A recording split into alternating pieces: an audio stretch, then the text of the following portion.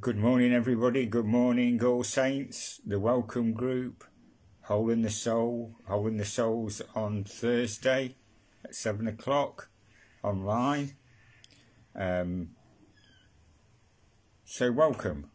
So at All Saints, we take emotional well-being and mental health very seriously. We had an emotional needs audit done to see how emotionally healthy the congregation was, and we've got a table set in the church with loads of resources to help people with their emotional well-being and emotional needs. And I was reading this morning from a book by Dr. Andrew Powell, A Psychiatrist's Reflections, Essays on Life, Death and Beyond, and there was some interesting statistics in this book, which I'll read to you all today. Depression overall, some 25% of women and 12% of men suffer major depression disorders during their lifetime. However, people with a spiritual or religious affiliation are up to 40% less likely to get depressed than those who do not have any affiliation. Further, when they do get depressed, they recover faster.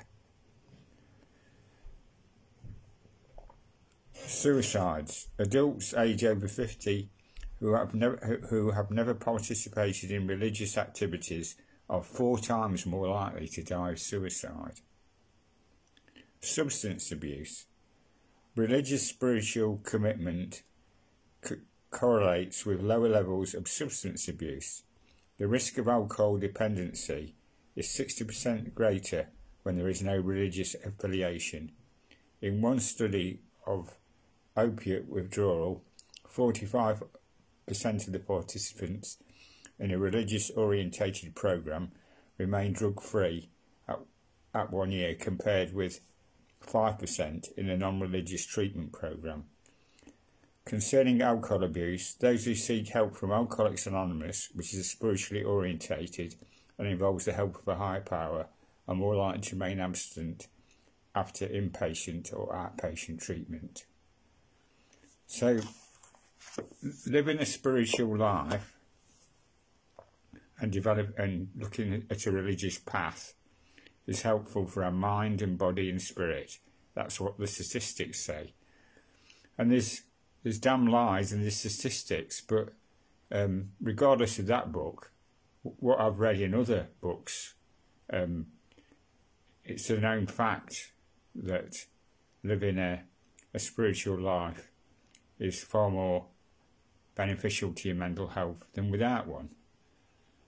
So reflect on that this morning, that if you're living a spiritual life, you're not immune from the slings and arrows of life, but it's helpful when you get into those pits to climb out of it. You can climb out of it easier if you've got that foundation, that ladder that you can climb out of these difficult situations.